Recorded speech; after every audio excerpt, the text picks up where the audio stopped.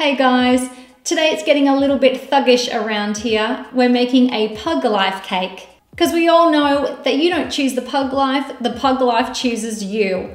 I think he's super cute, but he's also pretty tough. Lots of you have been requesting to see a dog cake, so here it is.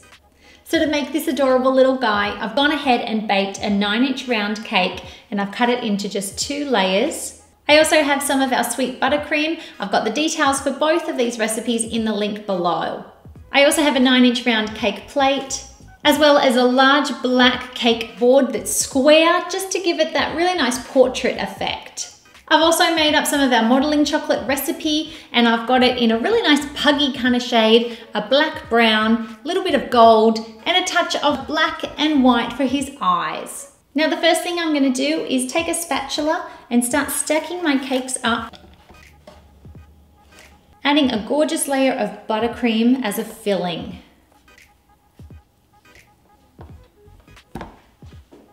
Pop our other layer on, and then just go around and scrape off the excess. Now we want to apply a crumb coat to the entire cake, and then using a scraper to scrape it back. Using the excess, you can apply a crumb coat to the top, and then allow this to set in the fridge for a good 10 or 15 minutes. And once it's nice and chilled, we can go ahead and apply our final coat. And scrape it back. Drag the excess over the top and apply a nice even coat. And then add it to your cake board, making sure that you keep it up fairly high because we want to fit in that gold chain.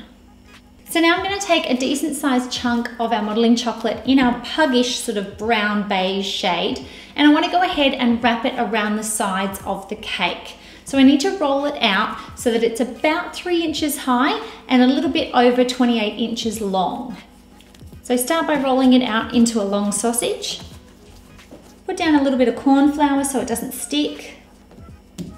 And then roll it out using a large rolling pin.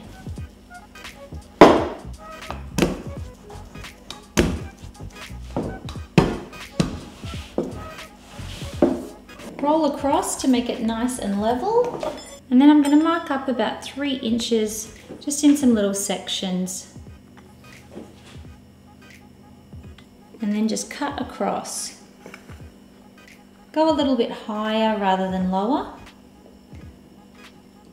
Now we need at least 28 inches, so I'll do almost 30. And be sure to wrap up all of the excess straight away so that we can keep that to do his face. Now I'm going to take a smaller rolling pin and just roll it over to make it nice and easy. Bring it over to our cake, drop it down, and just start wrapping it around the entire cake. Smoothing it down, mark where the two of them join, and then just cut with an Exacto knife. Give that a little rub to join, and then coming down, just going to cut it across right where the top of the cake is.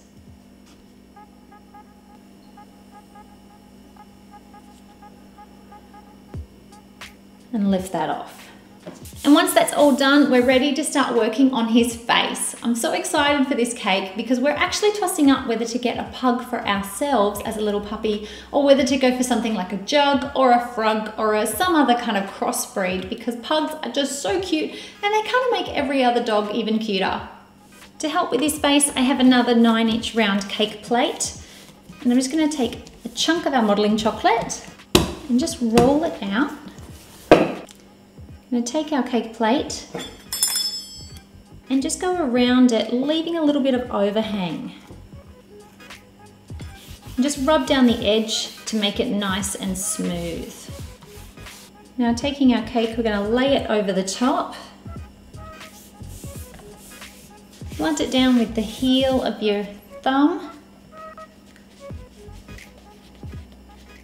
Now I'm going to take some of the brown black shade that I have, and I made this just by incorporating the brown and the black, but not all the way. And that way it's a little bit splotchy and I think it looks more pug-like. So grab a decent chunk and just roll it around. Press it down. You want to get a bit of a triangle happening, but not too pointy. Bring the cake over and then just start smoothing it down. Going over the edge again. Give it a light rub. Taking a bit of pure black, I'm just going to make a little nose. Taking a scribe tool or just a toothpick, you want to go ahead, make some little nostrils, and then you can come down. Now we're going to give him a great big frown, so he looks nice and tough. Finally, I'm just going to add some little dots all over his cheeks. And that's his mouth done. I'm going to come along on the cake, make it nice and thick. Now we're going to make ones coming down. I'm going to roll a long sausage of our pug brown. And just make sure it's fairly pointed at the bottom. And attach it, just pinching to pull it down to the right size. Same with this side. Drawing it down till it goes round. Again, I'm going to make a little crease in it. Taking some black, I'm just going to roll little balls for eyes and then just pop them down just above the wrinkles. And finish off the eyes with a little white dot. Roll some smaller sausages and just taper them around the eyes. Making sure that you go over the black a little bit. If your modelling chocolate isn't sticking to itself, you can apply a little bit of water or sugar glue to help it. Going back to our blackish brown, I'm just going to go ahead and work on some ears. Just by taking a section, pushing it out, and measure it up for size. Once you're happy, keep it there so you can make another. Give them a little press and fold over. And then just roll more little sausages and pop them onto his forehead. Again, pressing down, or you can use a bit of water. Now he's looking pretty puggish already, but it's time to ramp up that pug life look. So I'm going to be adding a gorgeous dangly gold chain. So taking some gold modelling chocolate, I've just used ivory to create this shade, lots and lots of ivory. I'm just going to roll it into sausages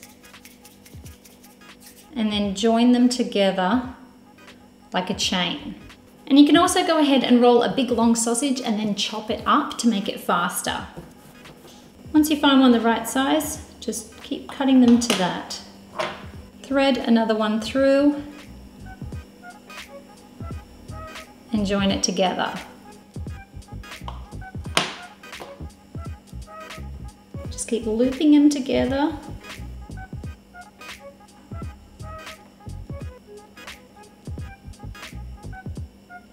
Okay, and then just attach by squeezing and pressing in that first one. The final touch for this cake is to add a little bit of gold luster or highlighter. Add a bit of clear alcohol or rose essence, and we want to go ahead and paint this gold.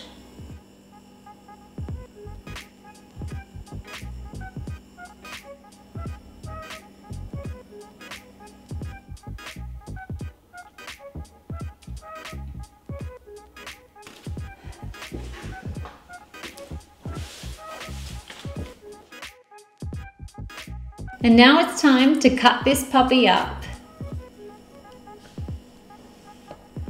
I can't wait to see your recreations, so remember to hashtag Puglife and hashtag Cake Style so that we can see your cakes.